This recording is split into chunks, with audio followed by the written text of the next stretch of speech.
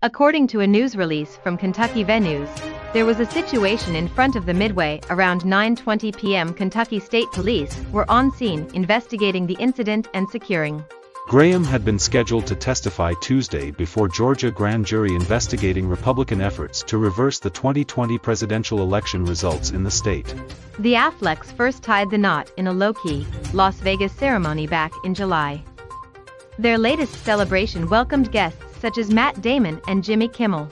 Most voters in new poll say investigations into Trump should continue, The Hill.